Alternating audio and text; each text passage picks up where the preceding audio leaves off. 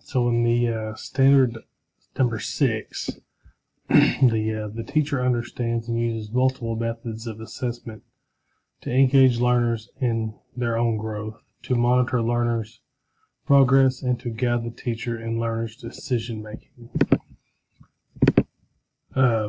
This standard emphasizes the importance of a variety of types of assessment in the classroom to engage different student strengths. Assessment is essential to every classroom, as a teacher must keep track of where his or her students are and need to be, and where they are going next. Formative assessments helps the teacher focus everyday classwork, as well as noticing when students require extra help or if they already understand the concept. Summative assessments allow the teacher to make decisions based on how well the students perform after working in class, giving students applicable work, and testing their application of the knowledge. Communication is one of the biggest foundations that teaching is built on. Being aware of the different forms of the communication and the knowledge that comes with it, being the assessments and when to give homework, when not to, being able to communicate verbally and non-verbally.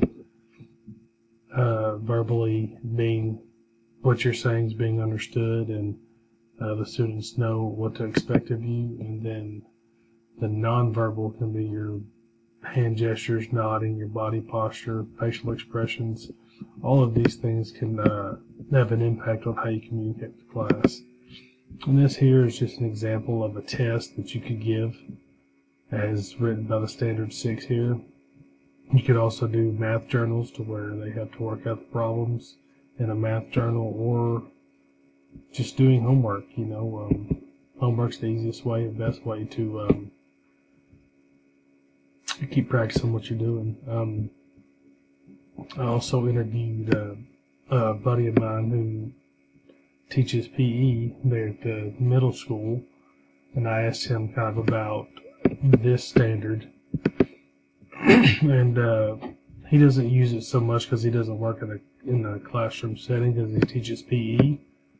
But when he does tests on the different subjects, whether it be pickleball or basketball or softball or whatever, he uses each one of these assessment styles in order to see where his students are on the grasp of the game, or the knowledge in the sport that they're working on. So I think you can use it in any type of setting in the classroom, and really let you gauge how the students are doing in each of these areas. That way you can determine which areas the student needs to be better at, and you can use these form of assessments in this standard in order to help that.